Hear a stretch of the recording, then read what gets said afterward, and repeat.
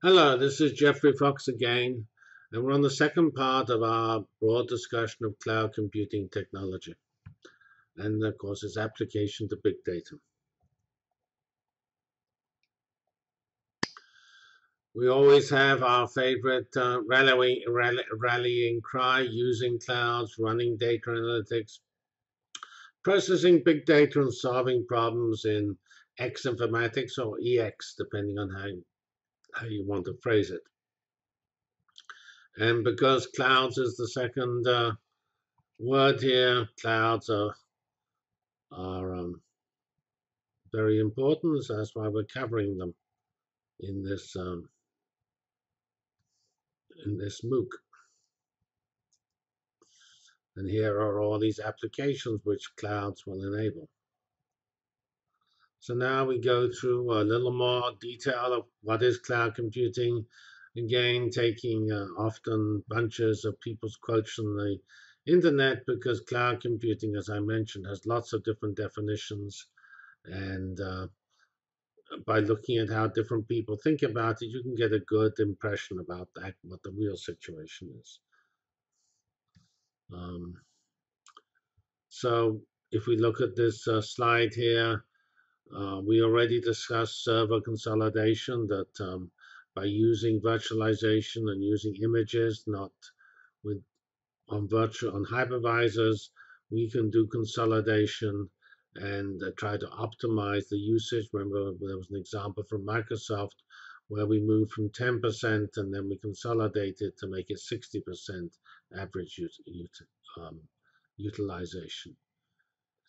And of course, we need both very large scale use of computers, and we need it to be very dynamic and cope with real-time changes in utility. That's the elastic property of clouds.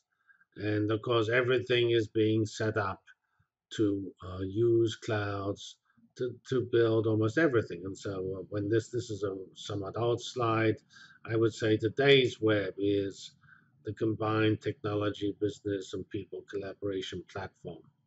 And clouds, when we view them as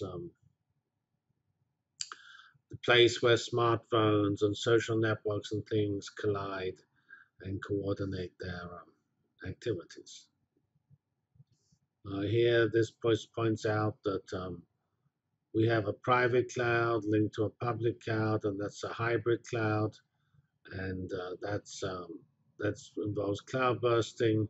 That's pretty useful concept, and we do not know whether the private cloud will survive or whether everything will always move to the public cloud. But there's certainly some cases where for security or technical reasons, you'd like to keep things in your private area and only move to the public cloud occasionally. What fraction that occasionally is will depend on the application.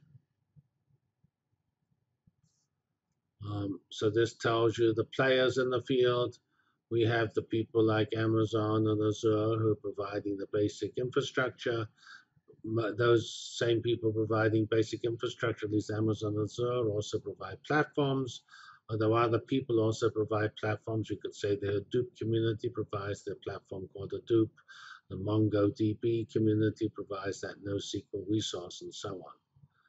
And then we have various possible, so this is an area that might grow, brokers. There's a lot of interest in the sort of an economy of clouds, where you might have multiple clouds and you will shop around maybe dynamically and automatically and show that at this moment in time Google has the best offering, and an hour later Amazon or Azure is better. We all know the importance of software as a service, because it's software as a service which enables X-Informatics. And of course, we have the users of these different capabilities. The next set of slides are very lightweight, and these I just will go through them quite quickly. These are some features of cloud computing: cost, and at least compared to a not, I mean, they may not be cheap compared to a fully utilized private cluster, but they're certainly cheap compared to a modestly used private cluster. And of course, in some sense, it's good. You don't have to provide system admins and worry about their human resources and when they leave or go on vacation and things like that. So the flexibility of having somebody else run your infrastructure and that person doing it at a scale where some of these issues of fluctuations, which are inevitable, are not your problem, are not difficult to solve if you have a big enough system. That's good. And we know why elasticity is good. Sometimes you want a lot of computing just before a conference or at a particular day when if you're a company when there's just going to be a lot of access, the so-called Mother's Day effect. That's pretty useful. So we have, of course, on-demand business. So you have a startup, you set it up on the cloud. When you have more, you don't have to worry about your total use. If you suddenly do very well, then you're going to be fine. If you don't do very well, well, you won't have to pay for unused cycles. So we're going to use parallelism, namely everything we're going to run MapReduce and other technologies to implement our jobs so that large jobs will split themselves up into lots of small jobs and run together. And we can do, of course, backup to the clouds, and that's at least I do that for my PC, and my smartphone does it without me asking. And backing up to the cloud is certainly a useful idea because you can do it anywhere. When I travel, I can still back my PC up, at least as long as the internet connection is good where I travel. Some places where I travel, you can't back up my PC, at least my laptop, I meant, because the internet connection is lousy. So we pointed out abstraction or virtualization, and we use software as a service, and we use infrastructure as a service as the key abstractions. And this basically, here we have applications, that's software as a service, middleware is platform as a service.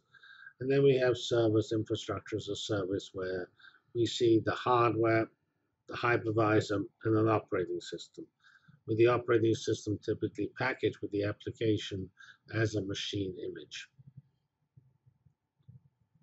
And we've already pointed out the importance of MapReduce, and that's a nice way of scaling on clouds to do large problems. This is a technology originally developed for commercial clouds, used still a lot in commercial clouds, but now becoming greater use in areas. And there are some problems which don't run MapReduce so well. That's why we introduced iterative MapReduce. And in some cases, clouds just don't run very fast anyway. But these are all because we're still coming down towards the trough of disillusionment, and we haven't quite got everything right. We've not deployed to more than 5% of the people, so we still have immature technology. This will all get solved. There's no reason for many of these problems to exist, just that we haven't been working on it long enough. And we have things like these are people using Hadoop, Google, who also, of course, have the Google file system, which became HDFS, the Hadoop file system, when Yahoo developed Hadoop, and I assume all these other people certainly use Hadoop or some equivalent MapReduce. So what are some challenges with cloud computing? Well, we have to train ourselves to use it. That's why you're coming to this MOOC. Maybe you're taking the cloud computing course, which is part of the MOOC. We have to worry about lots of clouds. Amazon has one, Google has another. Azure has a different one, and they're probably going to become more similar, but there are some important differences, which means it's not so easy to move from one to the other. And I'm not quite certain why it's more expensive. Presumably what this says, if I run my cluster 24 hours a day and I have 100% utilization, my cluster is cheaper than the cloud, because I'm not making a profit and I've optimized my cluster for my use, whereas clouds tend to have some feature of their pricing, such maybe the data transfer or just the machine availability, the machine sizes available, which are not optimized for my application. I expect legacy applications to port pretty easily. There are not actually many standards yet in for clouds, and I expect more to be developed. Um, we don't have a very clear set of service level agreements. Secure, some of these I'm not certain what workload affinity and service management imply. Security is obviously a key point of clouds. They have to be compliant with standards which are meant to obey. At our universities, we don't have standards we're meant to obey. Image sprawl is certainly an issue. You generate lots of images which are quite big because they have the operating system in them, and managing those is important. Trojan virtual images is a part of security. We better make certain that we vet our images and do not allow security violations. And I'm not quite certain what he means by governance there. I pointed out what cloud bursting meant. It meant that we started off on one machine and then we automatically moved to a cloud when we ran out of local resources. Hybrid clouds are when we probably, on a more ongoing basis, mix our use between a private system and a public system. An example could be work at Indiana University by Haishu Tang and Xiaofeng Wang when they showed they could take gene processing, which has to be kept pretty secure for human processing, human gene processing, and do the insecure part on a private cloud and anonymize it so that the rest could be run, which was the dominant computing on a public cloud. I'm not certain what the IBM term cloud spillage is, and I'm not convinced it's important to manage multiple clouds. That's some people think it is, though.